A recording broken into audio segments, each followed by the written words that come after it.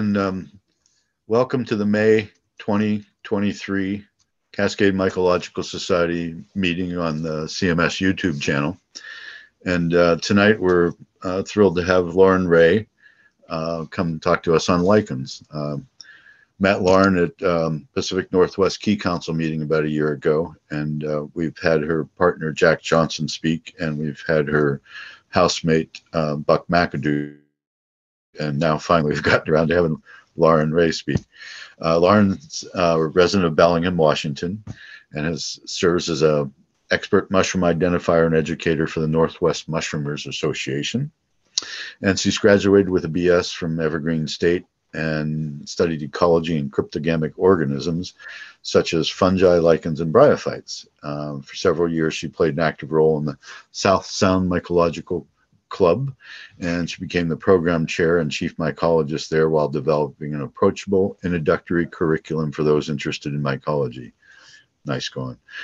She's passionate about community science, waxy caps, the Hygropheraceae, and bringing greater awareness and understanding of fungal diversity. Thanks for being our guest speaker tonight. Lauren, we'll take it over to you. Thank you, Chris. Thank you guys so much for having me. I'm so proud to be presenting to you all tonight. And this is my first full-length lichen presentation, and I have taught hundreds of folks about lichens, but I'm so excited to have a chance to just focus entirely on lichens because there's always mushrooms and plants involved when I'm out on walks. So I hope you guys like it. It's a lot of information and quite a bit of technical terms, but I'm going to do my best to make them as minimally scary as possible. And all the bright, colorful photos will hopefully ease any concerns you may have. All right, so spectacular symbiosis, an introduction to lichens. Okay, now gotta get this to go. There we go.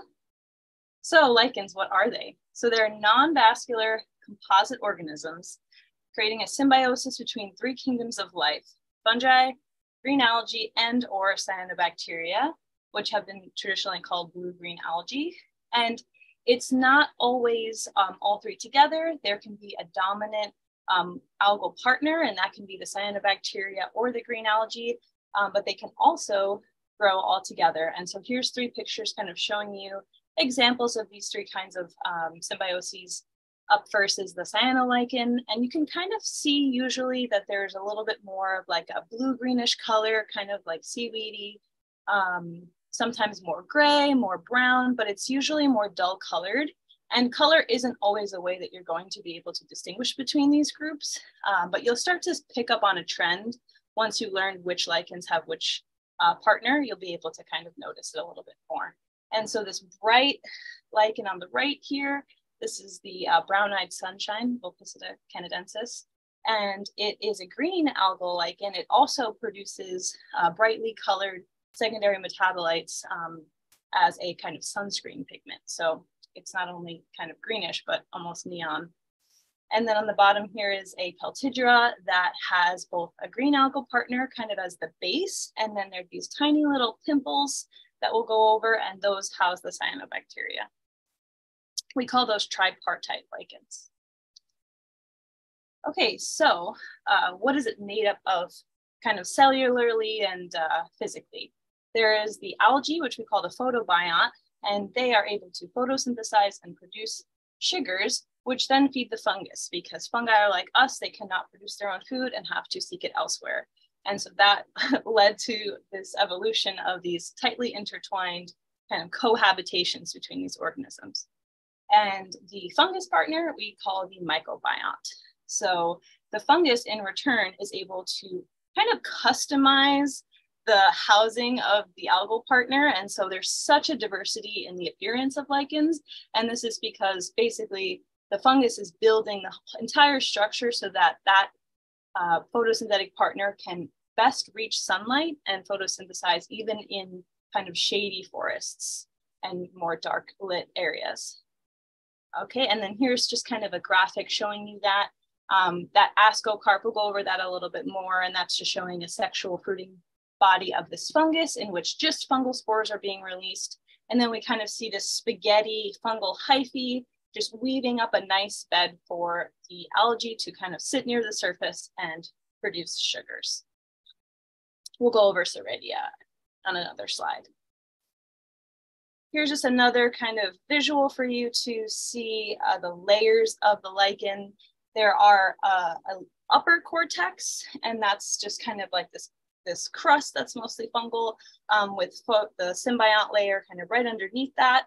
And that spaghetti layer, again, called the medulla, which is just kind of a spongy hyphal layer. And then not always, but sometimes there's a lower cortex as well.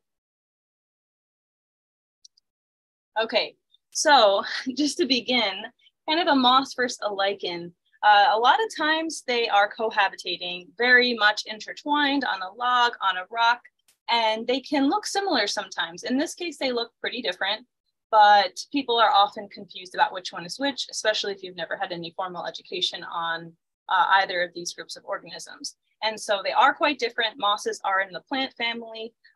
They are also non-vascular. So both these organisms do not have roots that kind of tap into soil like trees and shrubs do. They are able to get their water from the air. And I will show you something about that as well later. But just to kind of give you a visual spread to help you kind of pick up on the trends between mosses and lichens, because both groups really are super diverse, and there's, you know, hundreds and thousands of species.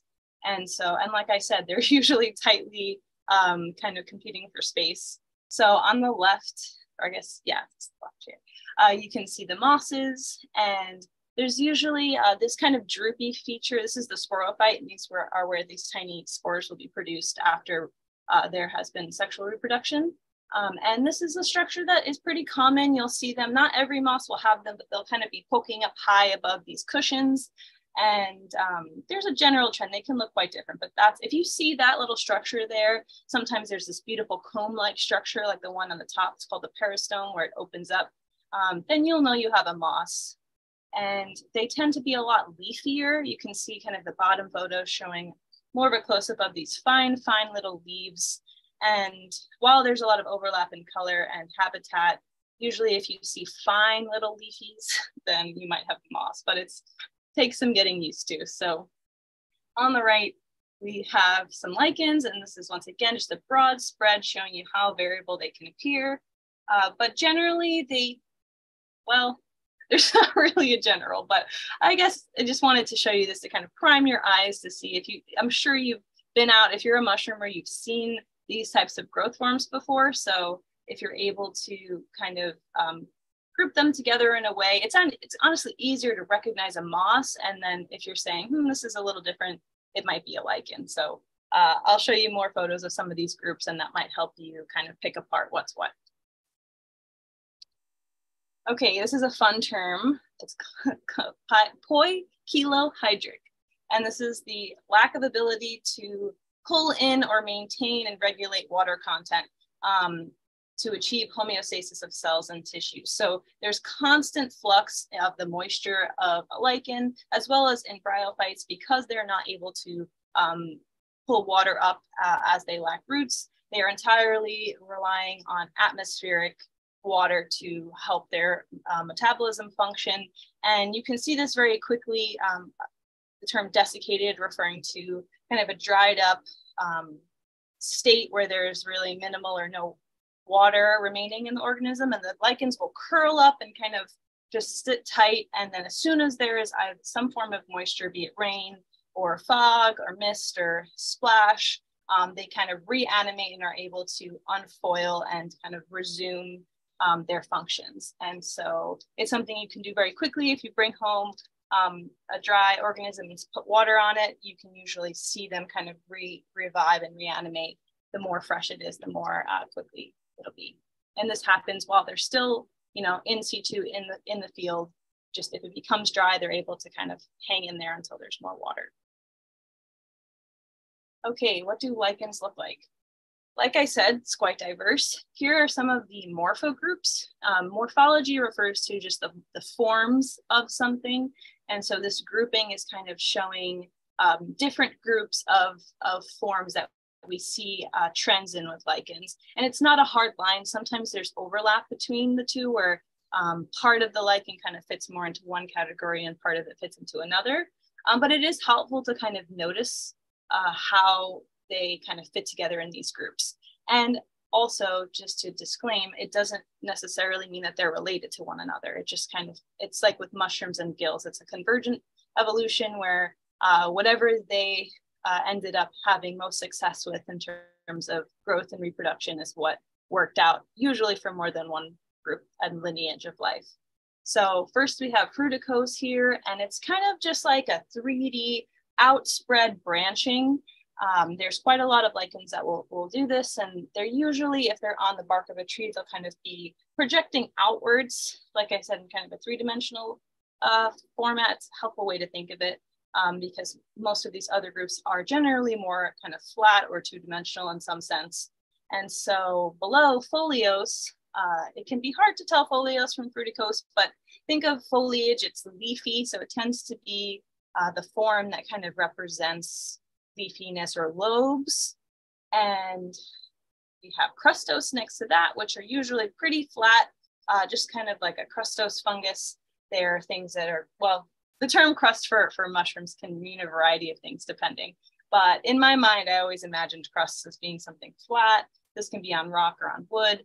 And then above that, we have squamulose, which are these tiny little flecks that are a way that certain lichens will asexually reproduce. And so that grouping, that one belongs to cladonia, can also kind of be fruticose, where we have these outward little, the lipstick lichens that will kind of make a long skinny structure that comes out from these squamules.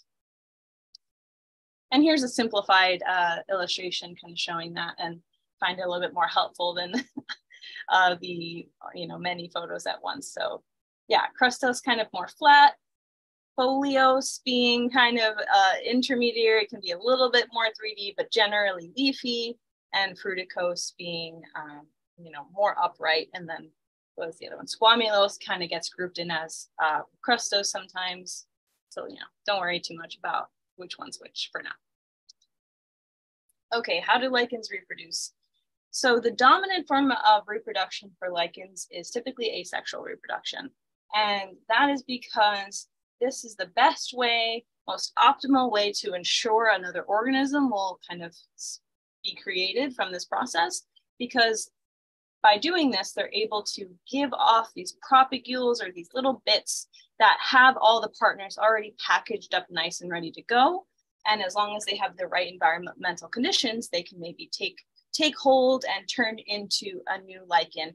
In that case, it's going to be a clone. So the fungus, it's going to be, genetically identical from the lichen that it came from. There's cons there in terms of kind of resistance to disturbance, resistance to pathogens. You have a lesser diversity when you are producing clonally, but because the symbiosis has so many partners, all of which have their own ways of kind of coming together, it is generally more advantageous for lichens to reproduce this way. And so there are a variety of ways they can do this. We'll start with the first photo. This is Pycnidia, and this is the only photo here that is showcasing only the asexual reproduction of the fungus. So these are going to be clonal spores, and those are going to have to still go off and find another fungal partner, or I guess in this case, maybe just the photobiome, but it's not a ready to go system. They still need to match up. Whereas these bottom ones, these nice green features here, we'll start with the squamules. All three of these are going to be containing the fungus and the algae. And so on squamules, they're just these tiny little flecks that kind of can get washed off or brushed up against by an animal and kind of just create a little tear that will then kind of maybe take root and grow. On Cerridea, they're actually, this one's always confusing because there's Cerridea and Cerealia. And so Cerealia are these groupings of Cerridea. I think I got that one straight. I'm not a lichen expert. I just really love lichens. And so these are just fine powdery granules that they're super fine, really more than any of these other structures. Isidia come close, but it's kind of a nice, ready to go system that, like I said, anything can brush up against it. Insects can kind of carry them on their shells. Mammals will get them in their feet. and then land somewhere where they're maybe going to grow. Isidia, same situation. It's just kind of a slightly different structure. They're more elongated. It's kind of hard to see here, but rather than more of a roundish granule of sand or so, they're more described as like hot dog cells, where they're just like, or packages that are more elongated, and they can be distributed in a more kind of widespread way than Ceridia sometimes, depending on the lichen, but very similar, just kind of a slightly different shape and layout. Okay, sexual reproduction. So here's just a diagram showing you a lichen that is going to produce sexually. So this is just referring to the fungus. The algae does not produce sexually. They're just, out there kind of producing in mass numbers. And this fungus is going to have this kind of half moon shape that is a cross section of this it's a cup fungus. So a lot like the cup fungi you find out there growing on their own. They're in a similar lineage and same phylum, the Ascomycota. A lot of lichens, majority of lichens are in the Ascomycota, and they will make this cup-like structure to produce fungal spores. So that's a cross section there. If you go in closer, we have these microscopic structures that you'll also see on a regular Ascomycete, a non-lichenized species, where we have these packed spores in these asci, these long elongated cells holding the spores. Those become released and then have to not only land in a place that has sufficient moisture and kind of food to germinate, but then find a mating type that is complementary to their own. Oh, I should make sure that my computer's not going to die. Let me just quickly plug this in. Sorry, that was kind of anticlimactic there. They not only have to find a mating partner for just the fungal species, but then they have to kind of cruise around and find their specific species of algae that are involved in their symbiosis. And there are many species of algae that have dozens of different fungal partners, but each fungus has a very specific algae that it needs to find. So this kind of limits the opportunities, and the chances of all of this working out are pretty slim. So less than 1% of lichens produce, wait a second, scratch that percentage. I'll get back to that one in a second. But anyway, so majority of the reproduction happens asexually because of how difficult this process may be. Sorry, it's pretty hot up here, and I'm fighting, my immunity's on high, fighting COVID in my house right now, so I'm a little brain foggy. Okay, so sexual reproduction. Here's some actual examples of what we just saw in that diagram. They're all different types of apothecia, which are producing fungal spores for the Ascomycete fungus. And they can be lots of different shapes and sizes and colors. They typically resemble that classic disc cup shape. And so that's kind of fun for me when I was getting into lichens. I've always really liked just the Ascomycete cup fungi. And so it was kind of cool to see them as a part of this other, more ornate, more complex organism. Not necessarily more complex, but compositive organisms. Kind of visually pleasing, I find the cups to be.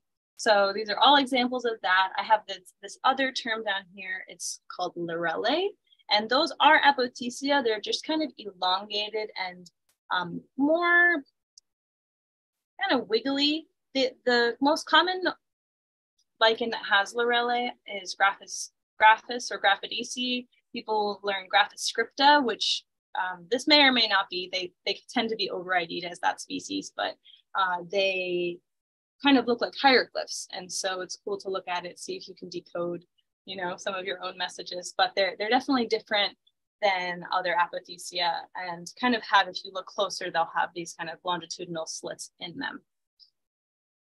And not only noticing if the lichen that you're seeing has apothecia or not, but also kind of noticing if the perimeter of the apothecium has the same coloring as the center, the kind of the fertile surface or the hymenium, or if it's differently colored or the same color as the thallus. So I don't know if I really highlighted the term thallus. Let me just go back for a second. Oh, I guess, whoops, this term is important. So we're talking about fruiting bodies right now. But the vegetative part of the lichen, where I showed you there's the photobiont, the medulla, hyphal spaghetti, that is all the thallus. So that's the vegetative part, that's the body of the lichen. And then when we're talking about all those asexual or sexual propagules, we don't, that kind of represents a separate little part of something that emerges from the thallus. So just if that helps to kind of show how this is laid out here. Thanks for hanging in there with me, folks. So sexual reproduction for basidiomycete fungus. So here's the percentage I was wanting to give you. So less than 1% of lichens are partnered with a basidiomycete fungus. So 99% or so are ascomycetes. That doesn't necessarily mean that they will ever produce an apothecium and reproduce sexually. Some can just do what they need to do asexually their whole lives, but the majority of them have this fungal lineage. Very, very few actually have this partnership with the basidiomycetes, which are much more of the mushrooms that people tend to know because they're including the guild mushrooms, polypores, tooth mushrooms, crusts, etc. And so when people see these mushrooms, it's kind of hard to fathom that it can actually be part of not just a fungus on its own, but actually this fungus that has partnered with algae. And so we're lucky enough to have at least these two, if not potentially one or two more cryptic species of basidio lichens in our region. And you've probably seen lichen Omphalia umbellifera. It's out now. It kind of fruits, has a wide fruiting period. And they make these kind of creamy tannish fruits with these beautiful decurrent gills. They're not super big. They're really only ever up to maybe a couple inches, but more like centimeters most of the time. And they have this really beautiful scalloped margin as well on the cap. And something to notice, if you see a mushroom that looks like this and you're wondering if it's like an Omphalia, take a look at where it's coming out from the wood. So first of all, it would be growing on some type of wood. That might be hard to tell if it's emerging out of the moss, but you can see in the upper photo here, there are these little green balls. And so that is the thallus. That is the vegetative part of this lichen that has the green algae in this case and the fungus. And so it's really cool to see how the more clear visual representation of what's going on here. Like I said, sometimes they can be crowded out, but if you're able to find these little balls, you can say, okay, this is probably the lichen agaric. And even if you find those kind of bigger balls, you can, without the mushroom, you can actually tell that it is this lichen because there really isn't a lot of, there really isn't anything that looks exactly like this. There can just be algae or maybe dust, green dust lichens kind of spread on bark, but this darker green with these lighter little round spherical compact balls of fungus and algae, it's something that's kind of unique. So keep your eyes out for that. And then we have multiclavulant mucida. So this is just a little white kind of fingery fruits. They're in the Clavariaceae. So that includes lots of our clubs and coral mushrooms. And these, it's kind of debatable if this is a true lichen or not. It's kind of considered like an almost lichen or a pseudo lichen because where the fungal hyphae and the algae are existing isn't as tightly bound as in other lichens. So it's kind of more of a looser symbiosis. But it is really cool to find them, and they're included in a lot of lichen field guides. And so these are some of our basidio lichens that you can find in this area. I'm really partial to the Hydrophoraceae as included in my bio. And so I added the slide kind of showing some South American, also some of these can also occur in the Caribbean or Central America as well. Not the lichen Omphalia altoandina, but I'll start with that one. So this is an Andean species of lichen Omphalia that was only described in 2017. And it actually grows on the salt crusts in these high desert mountains. And so it's super fascinating because it's a very, very intense environment to grow in. A lot of desert crusts are actually made up of lichens, fungi, and bacteria and cyanobacteria. They can look super barren and just cracked, but if you actually look closely, these cryptogamic crusts are really actually kind of binding this habitat's floor together. And so this is a species that is kind of holding one of those roles and actually is able to produce these small little agaric mushrooms, even in this more arid and harsh climate. So that's a dream mushroom on my list to see, dream lichen. And yeah, so all of these are in the Hygrophoracea, even these kind of blue turkey tail looking things. These are all lichens. They are so fascinating.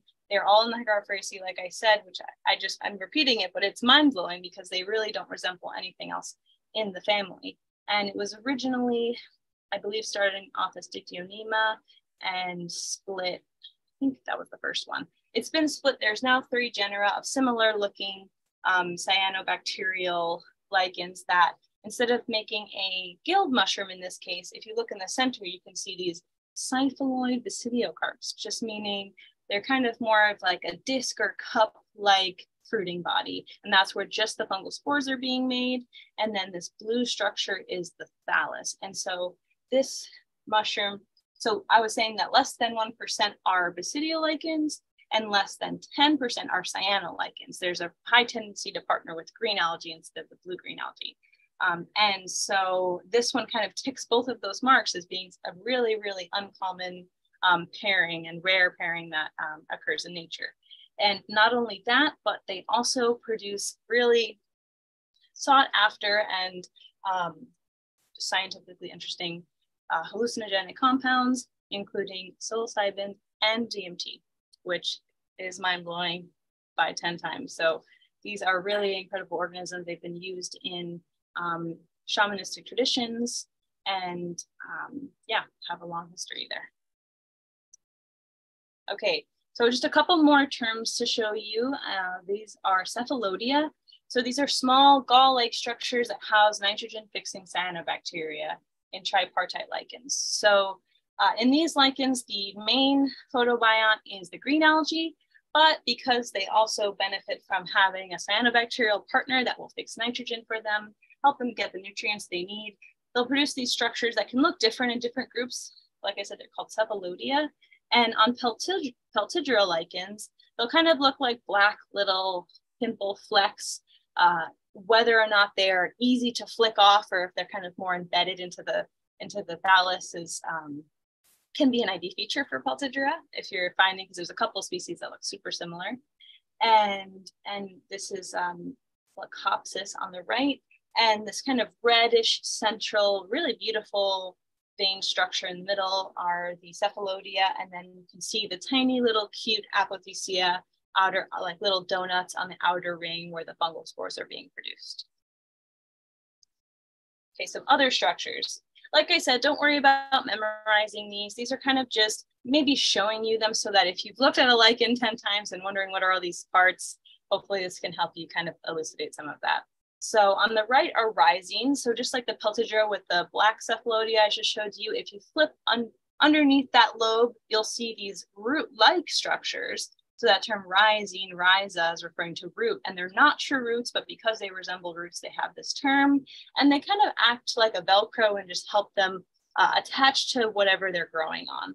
And so this is a big ID feature for the Peltigeras, noticing the color, noticing how branched they are, and noticing if they have any tomentum, any hairs or fuzz along them. These are all things that can help narrow you down to species. And Peltigeras are super common. People are always wondering what they are, thinking that they're plants or mosses because they're so leafy. And they can grow in pretty big swaths, and they're just large lichens in general. So yeah. Podetia on the top here. These are part of the Cladonia lichens, those lipstick lichens that are also pretty common.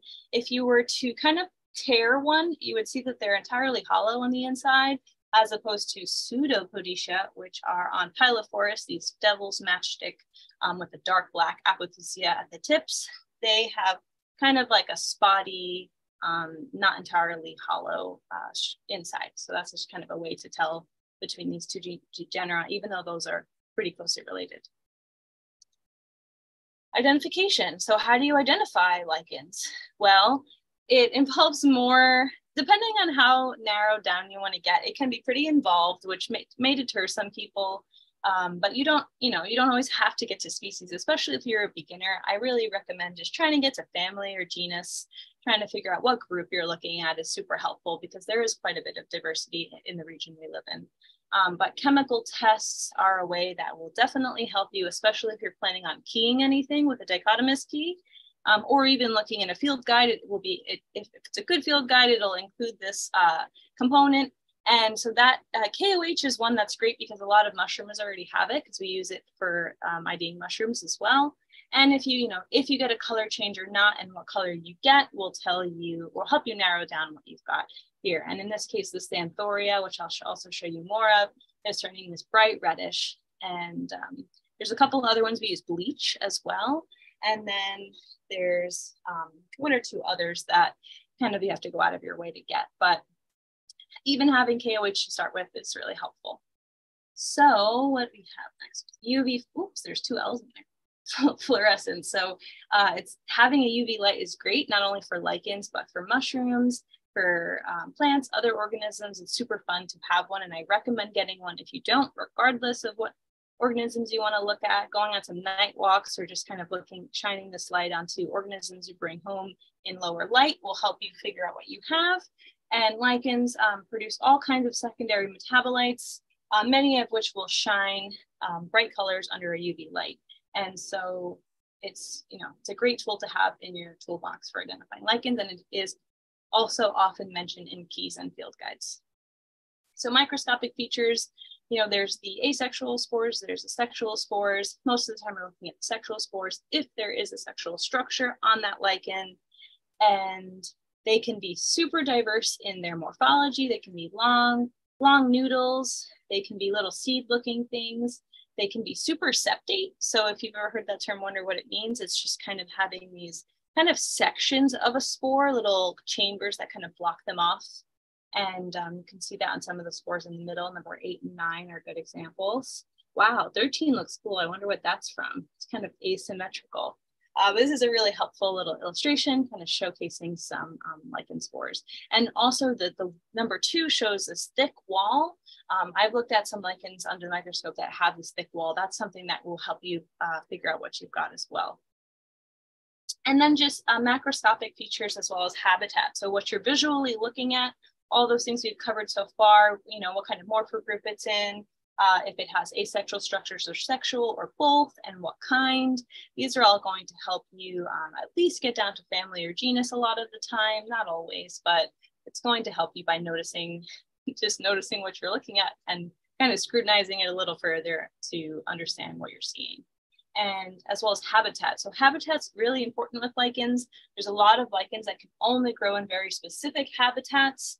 And something I learned in my lichen class is that cyanobacterial lichens, which are, that's the less than 10% that make that partnership, they tend to prefer liquid water as opposed to, mist. And they like to be kind of more in a splash zone next to a waterfall, and that's a really great place to look for them. That's where this picture is taken. That what is it called? The Chutes Falls, a great park in Washington, kind of near Rainier, and it is just full of all these cyanolichens and mosses, and it is unique because it is this big waterfall where all these lichens can get splashed. So not only that, but if it's growing on, the substrate, what is it growing on? Is it on rock? Is it on a twig? Is it on bark? These are all things that will help you figure it out. If you're in a desert, forest, what kind of, if it's a hardwood tree or a conifer tree, all of these things are great. And if you're a mushroomer, you're probably used to kind of taking mental or physical note of some of these components. Okay, so now, well, actually, before I get into this, I'm gonna take a sip of my tea. I'm talking a lot. That's why I'm here. Okay, You're doing great. Thank you. I always get nervous, but then it's just like, it's so easy to talk about these things because there's just so much to say. They're so full of interesting information. So I'm going to show you a couple of groups of lichens that are common in the Pacific Northwest. Some slides will be family, some will be genus, and some will be species. So in this case, this is Cladonia, and I'm not going to specifically go over each species here. I just kind of want to paint a picture of the kind of diversity within each group and how to notice if you've maybe got one of them. So cladonias can range a bit.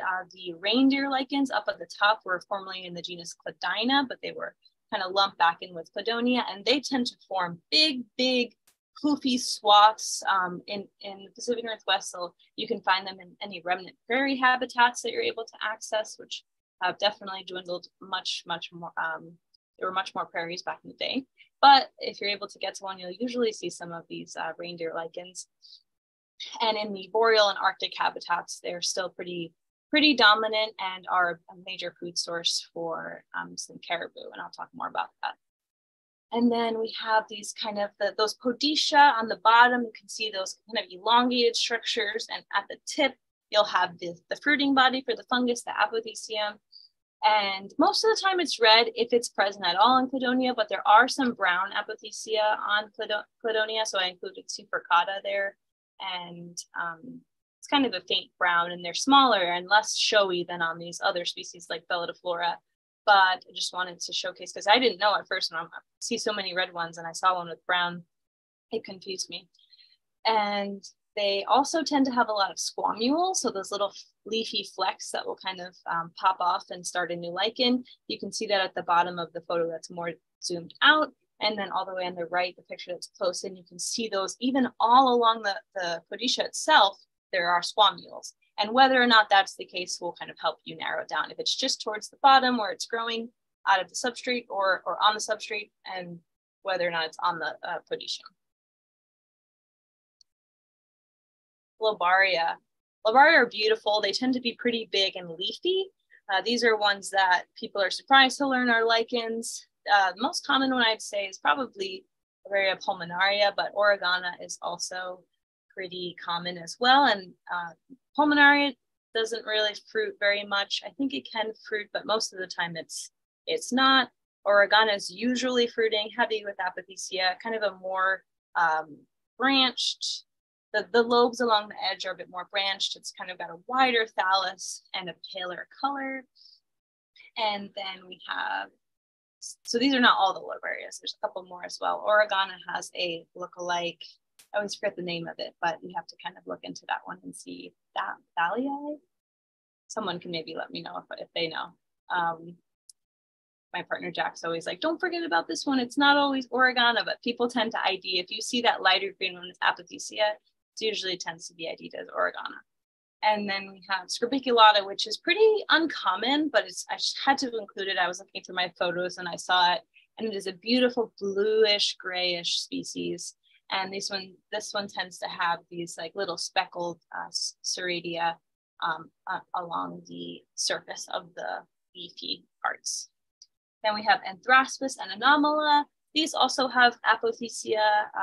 What's ID'd as Anthraspis usually tends to have more and have less of these kind of powdery spots. And Anomala tends to be more brown than green. But there's a possibility that these are maybe going to be lumped together. And so it might just be more of a morphological difference than an actual speciation situation.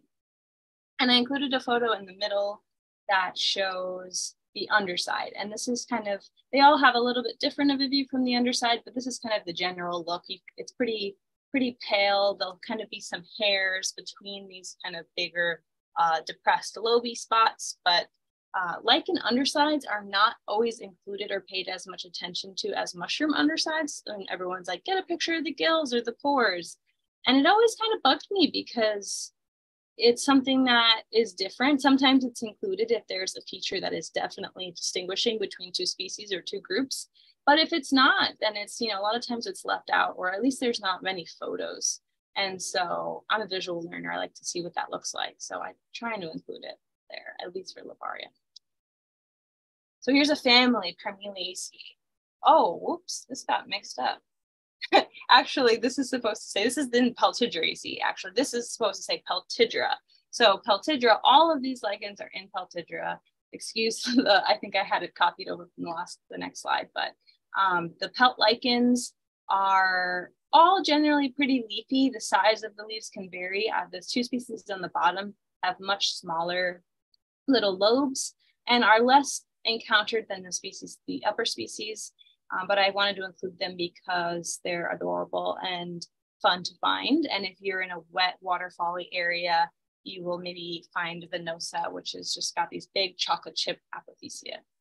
And in the middle, we have some common species here. Calina is one of the only species, if not the only one, I think, that will grow up on the bark of a tree, whereas if you're seeing them kind of on wood, it's either on like a fallen log or towards the base, and it has these distinctive marginal serratia. So the little powdery granules are along the edges of the lobes there, which is distinguishable.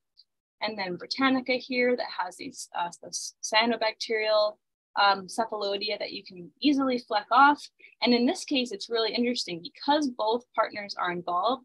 Sometimes, even though the green algae is the dominant one, sometimes the cyanobacteria can kind of take hold and act as the dominant photobiont and actually form. You can see this darker lobes towards the end, and then the green algae kind of taking back root, and we see the smaller lobes that are kind of reclaiming their role on the edges. But it's really cool to see them in this state, which it's uncommon. This is actually the only time I've seen it, but Fred Rhodes, our lichenologist and mycologist up here, is always telling us that it's a pretty common occurrence, and this will happen in other lichens as well. And then canina, I believe this is canina. It kind of has these frosty tips and a lot of Peltidra apothecia. So those little tan fingernail-like structures, those are the apothecia, and people are always kind of creeped out by the way they look, but I think they're fun. And the color and the underside as well, the color of the underside and sometimes texture are important as well on specifically those little fruits. But flip over those leaves all the way up to the top, these have the rhizines.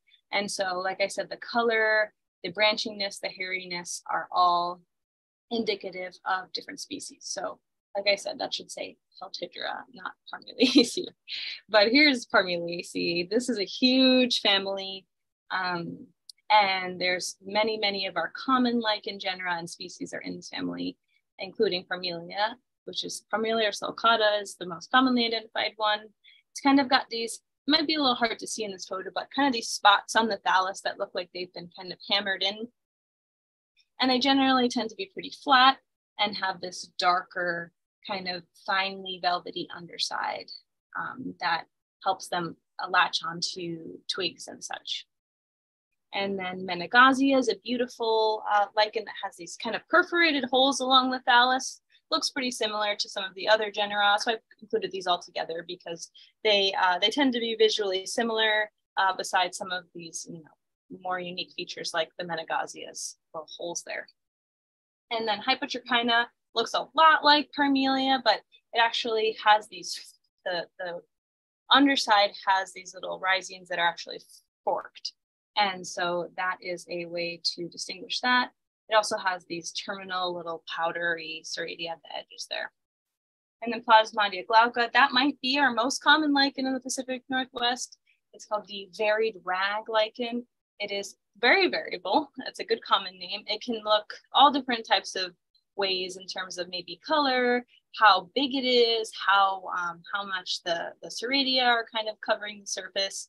And so they get misidentified sometimes for beginners because of the variation, but it is really abundant, and you'll usually see them as litter fall, kind of just on the ground amongst other lichens that are common.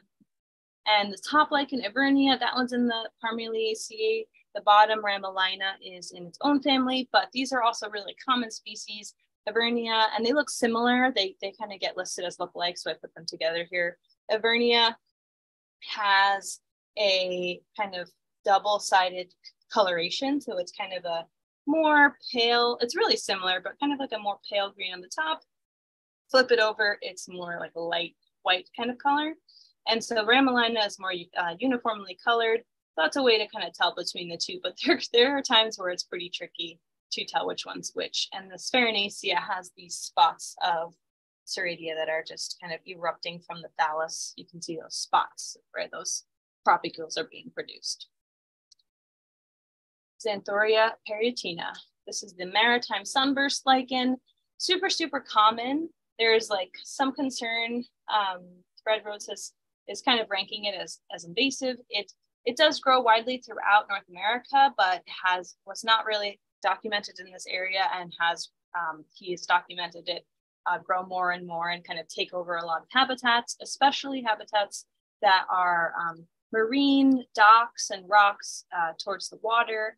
This is because they actually can also urban areas as well. Both those habitats can be high sources of nitrogen. So kind of along the water, there'll be birds, a lot of seabirds and pigeons and seagulls that will drop feces and create this high nitrogen environment that a lot of lichens are sensitive to and cannot tolerate.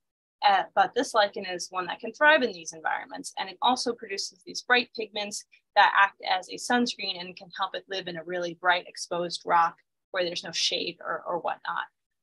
And so not only like from nitrogen from these natural sources like birds and such, but also near factories and where there's a lot of transportation exhaust, they're able to handle this contaminated air a lot more than other lichens can. So they're kind of taking over, which has led to some concern. But they're really beautiful. They have this gorgeous color and these sunny apothecia that are super abundant and these fine little leafy flecks. It can sometimes be more crustose. I might have included this one on the left that might be a different similar species, but just kind of getting your eyes used to what these guys look like. Usnea here, people usually know Usnea if they know any lichen at all. It's the species that I have on the left shows the Usnea longissima, the old man's beard, and so that's usually one that people will recognize, and it produces these long pendulous structures kind of hanging off of tree branches and bark, and it's longer than any other Usnea, at least that I'm aware of. And so it's relatively easy to identify for that reason. It also doesn't have apothecia.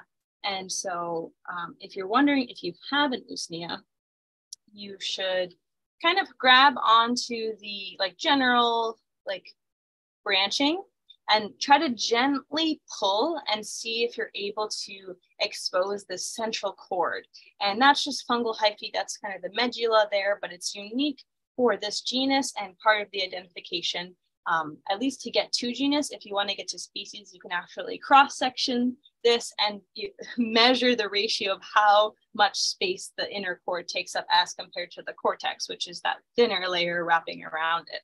And so just to get to genus, if you pull, it's usually if it's wet, if an Usnea is wet, any species, it'll kind of feel stretchy, like maybe a little bit of a rubber band. And that's that stretchy cord on the inside. And you'll be able to crack the cortex and actually see that cord. So I forgot to credit Fred. This is Fred Rhodes' photo here. And you can see that really beautiful bright cord. So it's always fun on forays to pull them and notice it. And so I definitely recommend, if you see Usnea longissima, do not remove it from a tree if it's still growing. The populations are dwindling and it's concerning. They tend to be harvested and over-harvested, as well as loss of habitat being an issue, but only do this with litter fall that you're finding on the ground. And then here's an example of an Usnea that is producing an apothecium, and it has this beautiful radial little branching coming off around the edges there. I just love to see those kind of an uncommon treat. It's a different species. Not sure which species that one is. Hypogymnea, these are the tube lichens. And you're probably noticing by now, so many of these lichens are this minty color. And that tends to be a pretty consistent color for the green algal lichens. And not all of them are that color, but a lot of our common ones around here are. And you can there's quite a range of morphologies in these, but basically these are they're called tube lichens because they're these inflated, the branches are inflated tubes where if you just pinch some of it off, you can actually look inside and see this hollow space on the inside. The color that it is on the inside is one of the ID features, if it's black or kind of uniformly pale colored, and they'll usually be pretty heavily apotheciate. So you'll see on the bottom those cups that they range from kind of a brown to more of a greenish color, depending on if they've been partially degraded. But you'll see tons of apothecia on hypogymnea. This big picture only has a couple starting to form, but it's very, very prominent on these. And that tubeness is definitely helpful for figuring out if you have a hypogymnea. One more thing is that they actually, this one that I've included, the larger photo has pycnidia as well, which are asexual fungal spores being produced from these little fine black speckles along the thallus. Okay, so where do lichens grow? They grow in so many different places and on so many different things, but really commonly we see them growing on tree bark. And a lot of people kind of have their minds blown when we tell them that Alnus rubra, our red alder, super common hardwood tree in wetlands especially, and as a primary succession tree, that white bark that is so distinctive in them is actually lichen. You can see the color beneath this white lichen with those little black larellae I was telling you about earlier, those kind of script looking fruiting structures. That more kind of generic brown, kind of a sooty grayish brown is the actual color of the bark itself. But these lichens are so consistently growing on the bark of these alders that they usually end up covering the whole thing and making them look like they're just bright white. And if there are alders growing in a more, or other lichens where other trees that have these similar kind of brightly colored lichens, and they're growing, say, in a row next to a factory, we'll notice that they will be lacking these lichens that cannot tolerate those pollutants, and they'll look almost like an entirely different tree species. So that kind of tells us maybe a little bit more about the environment, and I'll tell you more about that in a second. So they can also be growing terrestrial, like these reindeer lichens here, these cladonias, kind of growing in big tufts, kind of on the surface of the ground. They can be on foliage. So our Western red cedar, it's really great if it's a more dry mushroom year, which we've been struggling with lately. If there's some cedar, even other conifer needles, just kind of pull some down. They're usually at a reachable distance, and you can usually notice at least one to a couple of lichens actually growing on the needles and leaves of these trees. And the closer you look, the more you'll see, including tiny little apothecia on some of these as well. Very commonly on rocks and boulders, as well as kind of human modified structures that like mimic this natural, rock environment and are utilizing some type of rock, like kind of sidewalks, tombstones, which I'll show you a picture of, especially if it's rock that's been broken up or kind of scarified and scratched off, because then you're creating even more surface area for these lichens to be able to kind of latch on, root themselves to. And so a lot of times lichens will really happily grow in urban and suburban areas because of how much substrate we offer them. Fences, vinyl siding, roofing, rock, you name it. And then we have twigs and branches. So tons of twigs, branches, both on the tree while it's alive and then fallen. If the branch falls, the lichens can kind of continue to grow as long as they can still get their sunlight.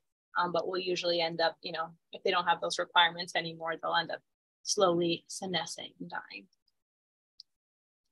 Oh, it's a good little feature effect there. So here's just kind of more examples of lichens growing on tree bark, just a really common sight. These are all in pretty populated areas, and lichens can just be super abundant. So you don't have to go all the way out into the forest to notice this diversity right in front of you. So I definitely encourage you to take a closer look when you're on a walk in your neighborhood, or just kind of, anywhere where there's a tree or a rock, take a look and you'll have a high chance of finding a lichen. And some of them can be really, really fine and powdery, like this one on the right here. It's, because of its bright color, we're able to see it.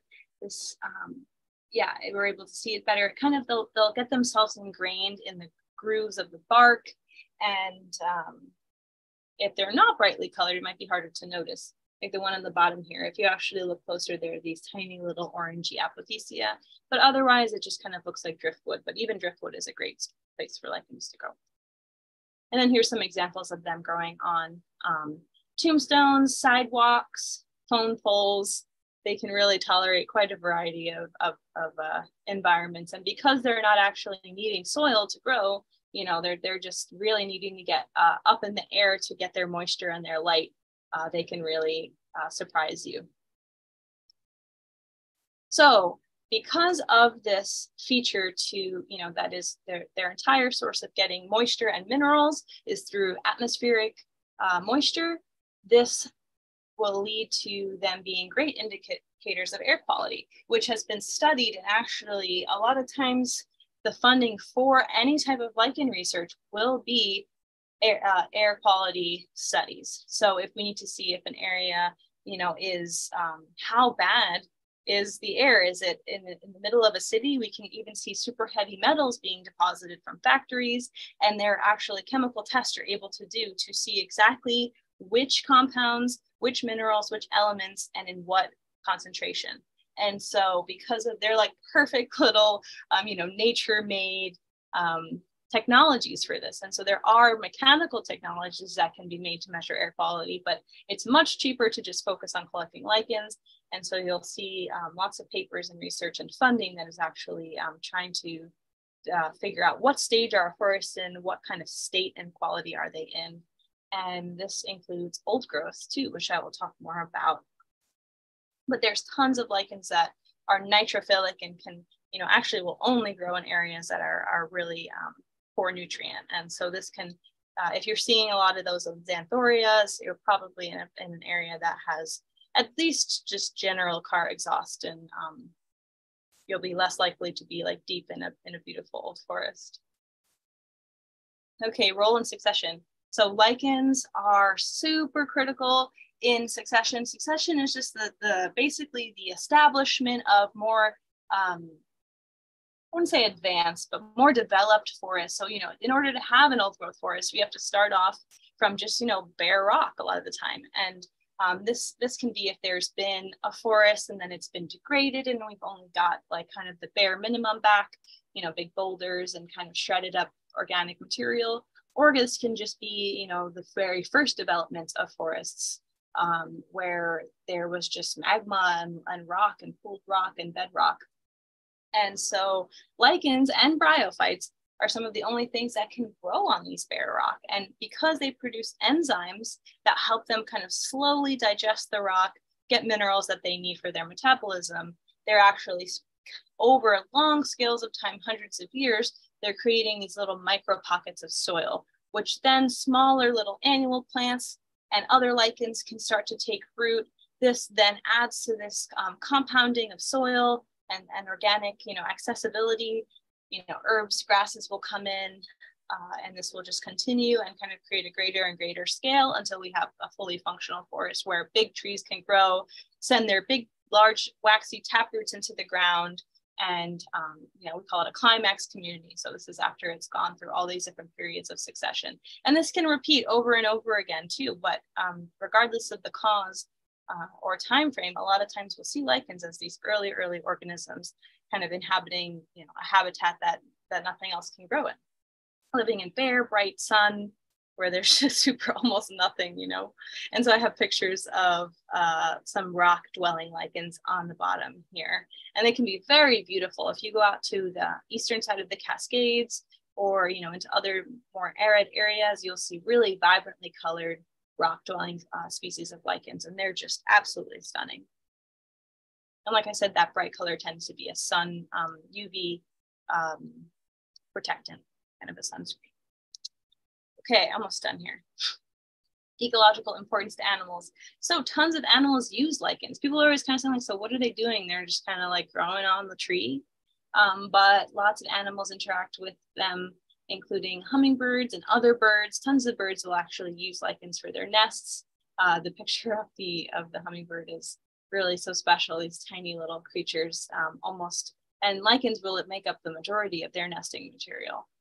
Slugs and mollusks and other insects, but especially snails and slugs, love to eat lichens. And you can see kind of this, like, if you ever see a pattern that looks like kind of little chomps in a trail, little scrapes along the outer surface of the lichen, a lot of times that's an indicator that some mollusk has made its way through and kind of eaten some of the upper cortex and, digesting it and thriving off of it. So really important for food sources, nesting material.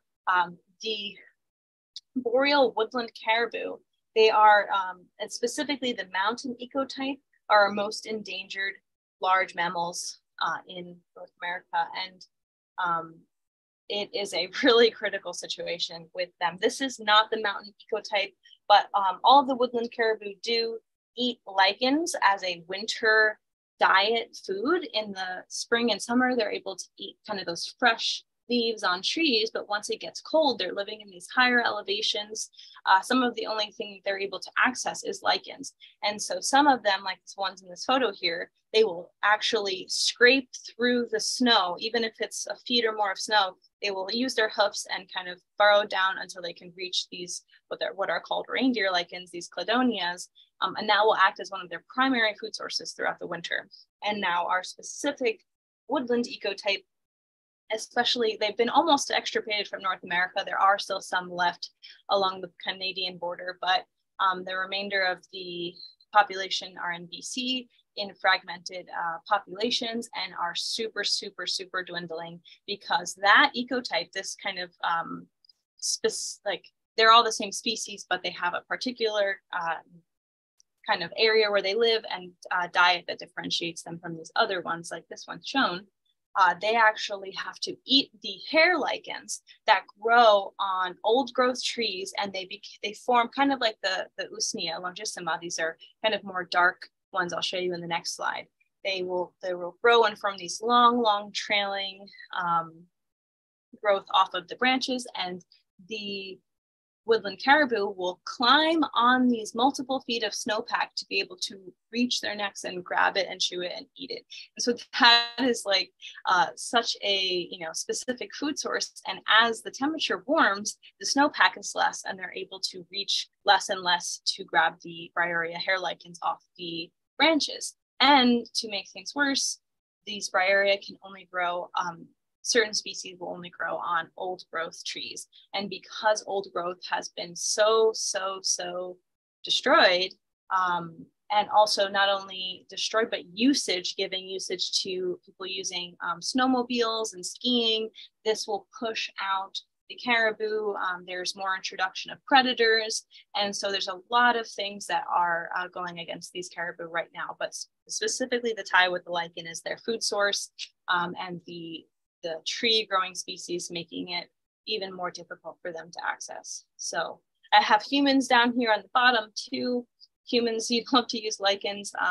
Different cultures have different uses. There's food, there's dyeing fibers. There's kind of even making kind of more thinly formed fibers itself out of the lichens. And yeah, we don't really have, like in our modern North American culture, a lot of uses with lichens, but there's a lot of traditional uses, and they're still used around the world. And they're being more sought after for dyeing fibers. Here you'll hear that becoming more popular, as well as in some medicine making, which I'll also comment on. Okay, Northwest Forest Plan. So there aren't a lot of lichenology jobs. It's really hard to be able to study lichens as a living, and it's a shame because of how important I've highlighted them to be here. And so the Northwest Forest Plan, which was implemented during the Clinton administration in 1994 as a response to overharvesting of old growth, actually set into legislature to have lichen surveying. So people who are actually going out there, determining which lichens are in an area, and therefore helping indicate air quality, age of a forest, diversity of species in that area.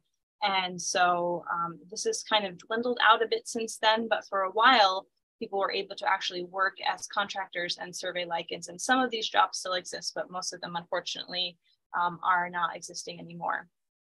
And so that was just a big kind of boom for lichenology, and kind of the legacy of that still shows in this region being one of the most full of lichenologists than almost anywhere else. Okay, here's a fun little cartoon, moss versus lichen.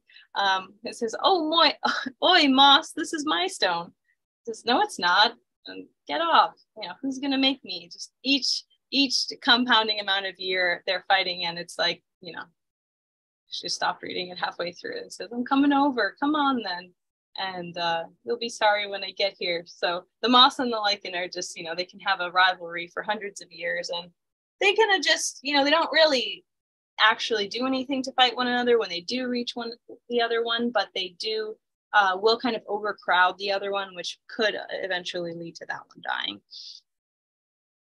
Okay, I think this is my last slide besides the resources. Just a disclaimer of harvesting lichens. So there is a trend to be using lichens in herbalism as well as in like gardening, or in kind of terrariums and decorative uses. There are really big, large scale harvesting of lichens, especially for the decorative use. You'll see them kind of in the craft stores. And that's not something that, I mean, I hope I don't have to advise any of you against. It's super destructive. A lot of these lichen species are very sensitive. But even on your own, if you're wanting to use lichens for any reason whatsoever, please do not remove them from what they're growing on. If it's on a branch or on the bark, on a rock, please leave them be. A lot of them, like we showed just there, take hundreds of years to be able to grow. And if you just come through and disturb that, you know, that can impact the future of the species, at least in that area. And so if you want to use lichens, you can very easily find litter fall. This means that there's been a storm or wind and these branches have been knocked onto the ground and there's just lichens just kind of laying there on these twigs. And even then, please just be mindful and respectful and try not to harvest a lot, because other animals are going to continue to use these lichens and they will degrade and, you know, help form new soil and just detritus in our forest. That's important. So, and be careful, because some lichens produce toxins. And so don't make sure you investigate, look at peer-reviewed research if you're hoping to consume any. And just if you're hoping to use them aesthetically, please be mindful. And here's some resources. We have ways of enlightenment. I'm just gonna pass, I have a document, actually, I'll copy the link. Oh, I guess I can't send that, we're on YouTube. But I can share this, the document I made, and screen grab this or take a photo if you want. These are some of the field guides I recommend. The micro lichens, which are kind of blurry here, they are the crust lichens and require a more technical understanding of lichens. So I do recommend macro lichens of the Pacific Northwest. And then Lichens of North America is a bit outdated and includes much more than just our region, but it is a beautiful, beautiful book, great photos, and there are keys in there. And then there is a digital companion, which is the middle link to the macro lichens book. And you can kind of check off little features of the lichens you have and help get an ID. And yeah, Ways of Enlightenment is great for looking at like sourced, correctly ID'd mushroom lichen photos, as well as writings by some lichenologists. It's a really great website. And then I think that's it. Thank you all for bearing here with me. I know I just threw a lot of information at you. And yeah, I really appreciate it. So there's my email, my iNaturalist, my Instagram, and feel free to reach out. I hope that you have fun learning about lichens and encountering them near you. That was marvelous. Thank you, Lauren. You're welcome. Thank you. For somebody who's not a expert lichenologist, it was pretty impressive. And if you hadn't said that, you could not have convinced me that you weren't an expert in lichens.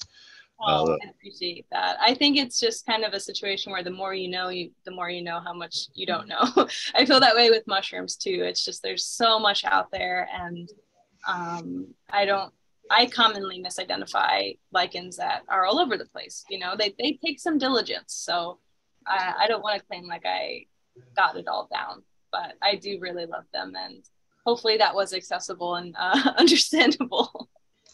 It certainly was. It was very enjoyable as well. Matt, do we have any questions posed in the chat for us here? Yeah, we've got one. Is there anything that we can do to contribute to lichen research or conservation efforts? And are there any citizen science initiatives or practical actions that people can take to support lichen preservation? Wow, that's a great question. Just give me one moment here. I'm just copying this link so we don't forget to give this to you guys. And okay. I'm gonna paste it in the chat. I can put it out to the cool. YouTube Yeah, channel. I'll pass it on to you guys here. Okay. So I would say like the best way to get involved, at least in terms like of small scale, is using iNaturalist to make observations of lichens you find, because then this will kind of, if you don't know about iNaturalist, you can use it for any organism, not just mushrooms, not just lichens. And it is a great way to network and kind of communicate with other people who have expertise in an organism you're hoping to learn more about. And so I have found that posting lichens, there's tons of common lichens that it might take up until your 100th lichen observation until it maybe catches the eye of a lichenologist. But I definitely recommend doing it because there are some that people will say, oh, I'm working on studying this lichen. Are you able to get me a specimen? And then maybe you can, either you've already collected it or you can go back and get it. You can, ask them questions you may have. And if you're really determined to contribute, you can look at lichenologists in your area. And your guys' region, Eugene and Corvallis, has tons of lichenologists. Like that is like lichenologist hotspot. And so Bruce McCune is at OSU. He's still teaching lichenology. There's the Northwest lichenologists. Their icon's up at the top there. I didn't mention them, but it's free to become a member. And so they will offer trainings and classes and outings and newsletters so that you can better educate yourself. And, there'll be people who are working on different groups and they might say, we need people looking out for this, documenting this, etc. And so just kind of immersing yourself in what ability we have with lichenology, which isn't much. I'd say become a member of lichenologists, start posting on iNaturalist, maybe contact some of those lichenologists and ask them specifically how you can get involved with conservation, because it's not something you can necessarily hop into on your own. But making those observations does count towards that. And on iNat, you can also see if there are projects. You can search projects and you can see if there are lichen projects near you or maybe nationwide that your observations can contribute to. I'd say also, if depending on how much you want to get into it, you can read literature and just better educate yourself on lichenology, because a lot of people are not well informed. And so that can also lead you to maybe even, pursue it further, see if there is research that you're able to join a team and help collect. And starting there, trying to protect forests. Any way you can protect forests is a way you can protect lichens. And that includes mushrooms and obviously animals, plants, etc. But that is one of our biggest loss to diversity is deforestation and degradation of habitat. And that includes prairies, not just forests too. We have less than 3 or 0.3% of prairie habitat left. And that is so many endemic organisms, lichens and plants that will not grow anywhere else. And so I'd say just, investigate what areas have been researched and see if there's ways you can kind of continue what's been done. Wow. Thank you. Yeah. Matt, other questions out there? That was the only one. Otherwise, just a bunch of kudos. Cool. Thank you. I was impressed with your collection of photos. I know they're not all yours, but that one photo where you were suggesting the structures look like hieroglyphics. I had never seen a lichen like that before. Most of the others I've seen either depictions or seen organisms in the wild, but that thing was totally new to me and unknown. Is that something that occurs in our region? Yeah, absolutely. It occurs widely throughout all of the Pacific Northwest. I would say your best bet of seeing Graphis or any of the Graphidaceae is to they grow on some will grow on rocks and other stuff too, but alders, just start looking like I said, the alders, if it's a healthy alder patch, it'll be full of lichens. All that white that you're seeing are all these different species of lichens. So just get up nice, close and personal with the alder, and I promise you'll see one within for at least the first couple times. I mean, almost every alder I look at has Graphis or a similar graphoid lichen on it. So definitely check, but they can be small. So you got to really kind of get this. But they're beautiful and they're fun to kind of, stare at and let yourself be imaginative there. I will be looking at the alders the next time I get a chance, maybe even tonight. Let me know if you see it. I want to see how long it takes you. Excellent. Well, thank you so much, Lauren. It's you are the last in our speaker series for the 22-23 mushroom year. So thank you so much for agreeing to be our capstone speaker for this series. Aw, And it's been a pleasure. Hopefully will recover quickly from your COVID exposure, and thank all you. your housemates will as well. Thank you so much. I'm honored to help close off the season. And yeah, guys, get out there, find the lichens, put them on iNet, and just, go hard. We need more lichenologists out there. So, Well, and just a reminder for folks who have or have not been to the Cascade Mycological Society's Mount Pisgah Arboretum Mushroom Show, the Northwest Lichenologists and members of our group as well put on a lichen display at the Mushroom Show. And it's an amazing amount of diversity, and it's something to see on its own. But and because it's the macro mushroom macro fungi season, it often gets short shrift. But there's a heck of a lot of diversity within that group, and thanks cool. for highlighting that tonight. Of Thank course. you, Lauren. One last comment. Can I add one Couple last other questions too. What? Okay. Couple other questions came in. Okay. I didn't mention that lichens are named for their fungus. This is, like I said, this is my first time doing this full presentation, and so I'm going to take some notes on things that I can fix or add. But yeah, so the actual taxonomic standing of the algae that they have is separate, and that the name that we recognize as the lichen is the fungus's name. So it's just really interesting. People are like, how does that work with taxonomy and symbiosis? It doesn't work very well. It's just they decided the fungus is the more noticeable part, which makes sense. And I just thought of that and just thought I'd mention it just because it was kind of like a moment when I learned that.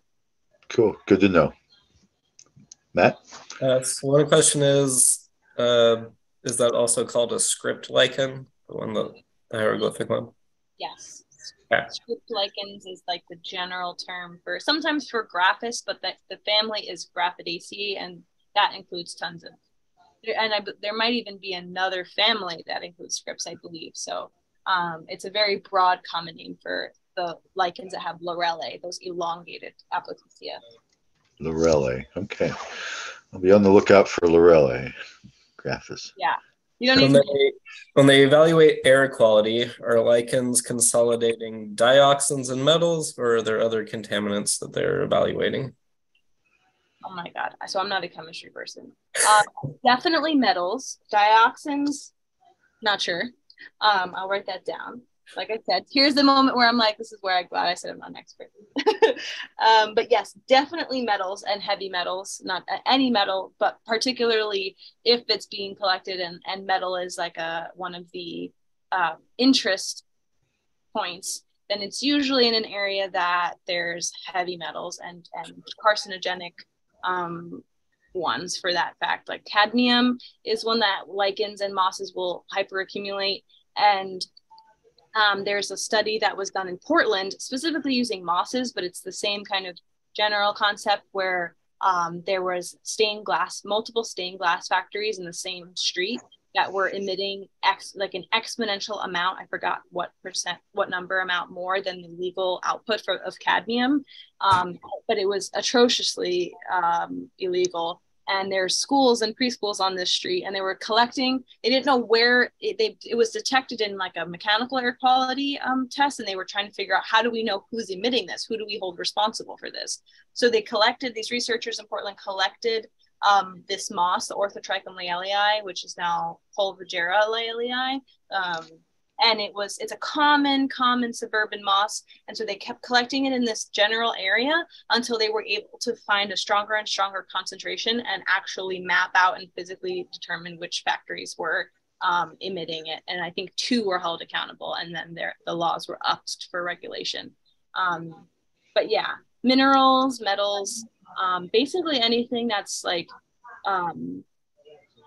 being carried in like the atmospheric water and smoke and pollutants, it's just can easily be, they're like, kind of a sponge, just pulling all of that in. And then different like chromatography and other analytical tests are done to determine what's occurring specifically. I understood from basic research like many decades ago that at least in old growth, the wet forests on the west side here in the Cascades, the the lichen litter fall adds a huge amount of nitrogen to the system. Definitely. Yeah, and that's part of why, even though if I do say people saying it's okay to pick lichens, I'll say only pick litter fall, but even then limit it, because that nitrogen's going back into the ecosystem along with like decaying leaf litter and other organic material, and it's just important that we try to minimize our impact. And it goes with mushrooms too, of course. It's like trying to keep our impact light. So don't pick a whole patch of mushrooms. Definitely don't pick lichens off the tree. Don't take all the litter fall. Just try to keep it minimal. Keep it light on the land. Yeah. Cool. Well, thank you again, Lauren. And stay with us while we say goodbye to our YouTube folks, and we'll talk a minute after. Thanks, everybody, for tuning in to the Cascade Mycological Society YouTube channel. And come back again in September of this year when we start our invited speaker series again. Thank you, and we'll see you there in September.